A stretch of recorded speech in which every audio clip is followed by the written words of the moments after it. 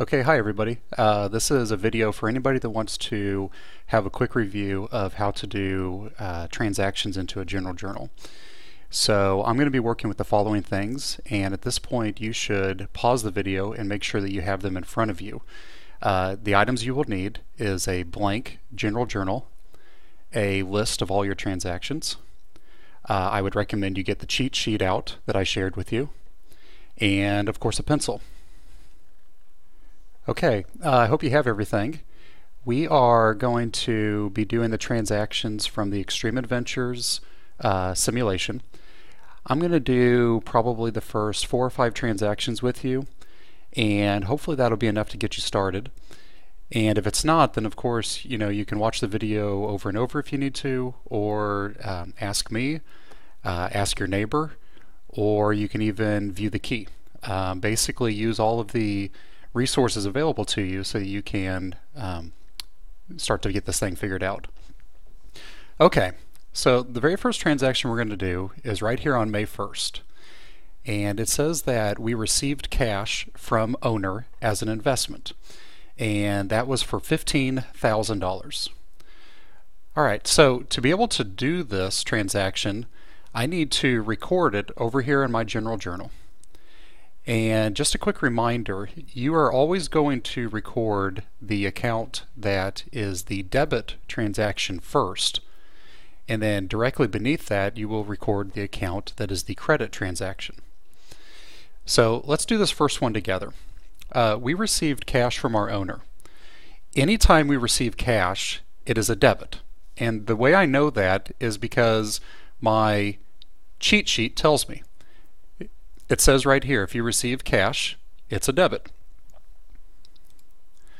So, since I know that I received cash, I'm going to first put May 1st for my date, and on the first line, I'm going to write cash. The document number will always be listed at the end of the transaction. This particular document is R1. The R stands for receipt. But at this point, you don't really need to know what each one stands for, just as long as you know that that goes in the document number column. So I'm going to put R1. Post reference stays blank for the time being. And then for debit, I'm going to put $15,000. Now, I still need to do the credit transaction.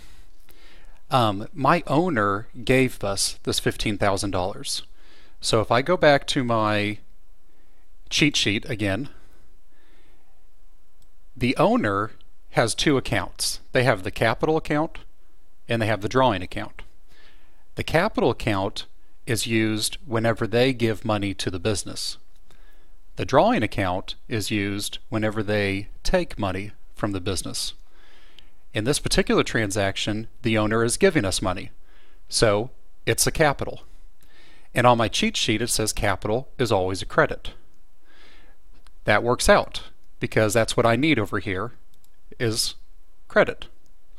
So I'm going to write the owner's name, which happens to be Brian Dawson, capital. So I'm going to type that right over here. I indent just a little bit.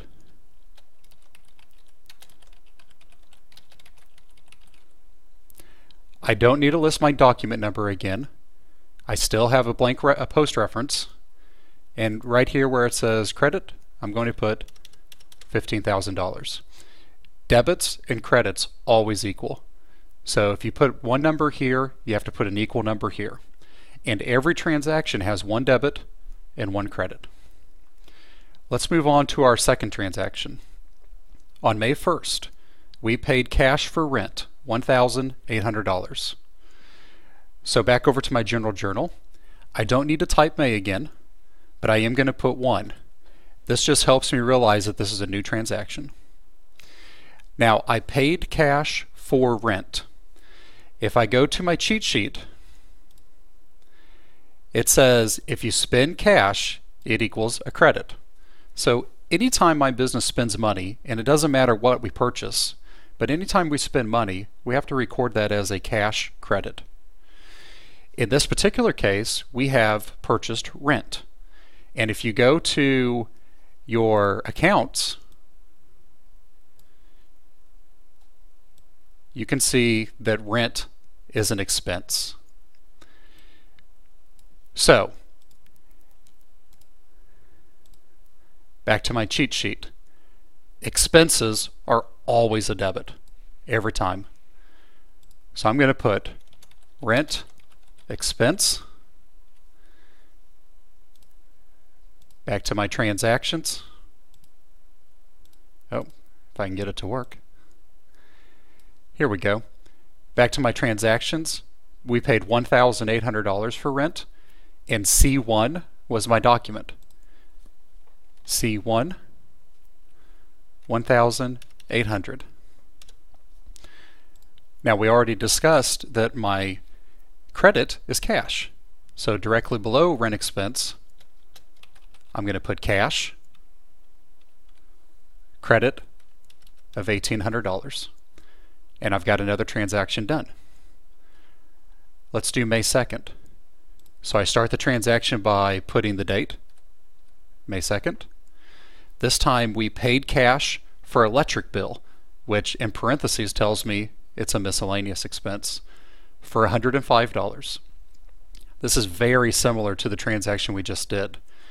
Except this time, instead of rent expense, we're going to use miscellaneous expense.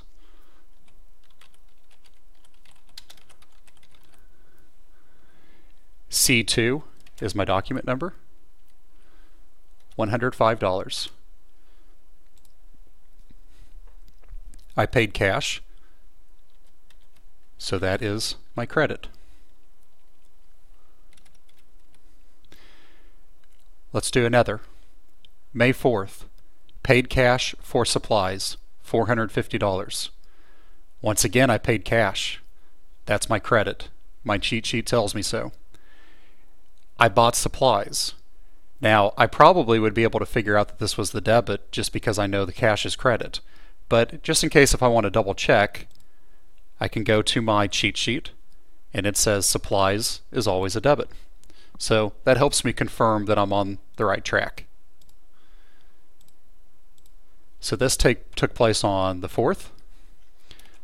We bought supplies. C3, $450. I paid cash. That's my credit. Also, $450. Next one, paid cash for 6 months worth of insurance, $1,200. All right, I have two accounts that deal with insurance. One is called prepaid insurance, and it's an asset account, and the other one is called insurance expense, and it's obviously an expense account. So here's prepaid insurance, and insurance expense is right over here. I am going to work with the prepaid insurance on this one because since I am purchasing it, it is an asset. I haven't used it yet. The only time insurance becomes an expense is after I've used it. So for this particular transaction, we're going to use prepaid insurance. So May 4th, prepaid insurance, C4, $1,200. Cash, $1,200. Okay, I'm going to do one more because the next one can be a little tricky. A lot of people struggle with the fact that some accounts or sometimes we buy things on account. When you buy something on account, it just simply means that you're going to pay for it later. And if you go to your cheat sheet, it says that if it's on account, it's going to be accounts payable or accounts receivable. And basically it just depends if we owe somebody money or if they owe us money. If they owe us money, it's an accounts receivable. And if we owe them money, it's accounts payable. So for this transaction, we are the one that's buying the supplies. May 7th, it says bought supplies on account from Dunn Supplies, $900. So we purchase supplies. That is our debit because supplies are always a debit. And M1 was our document number. We bought $900 worth. Now, we bought these from Dunn Supplies. And if I go to all of my accounts, I have a liabilities account called Accounts Payable Dunn Supplies. So that's what I'm going to use for this one, because that is the people that we purchased the supplies from.